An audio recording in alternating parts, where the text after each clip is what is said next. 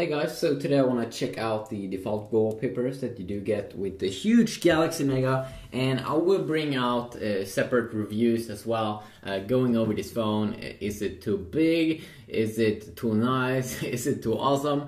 But in this video I want to quickly show off the wallpapers. You might say, it's only wallpapers, Adrian. No, it's the phone, it's awesomeness. I hate phones that comes with horrible wallpapers. So you just hold in here, set wallpaper, let's go with home screen, let's go with wallpapers. So you can see first you have this new picture here that came in the new Galaxy S4 updates. So you can see there a little boat. Yes, you have a little boat. And then this one was a new one as well. You are in the sky, which is pretty nice. And this is one of the defaults from the Galaxy S4 as well. We also do have the plane, airplane, yeah.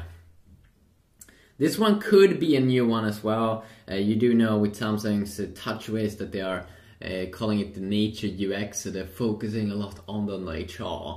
So very, very beautiful one here. You got some panes, or what the fuck, I'm not sure what they're being called in English, but and then you have the balloon. My favorite here personally right now, I'm using the sky, but I also do enjoy this one a ton. So quickly a video about that. Of course you can have your own custom wallpapers as well if you would like, but yeah, just a quick little look here at those. If there's anything specific, I mean, as I said, I'm gonna bring out different reviews comparing it against other phones. I definitely will be doing that.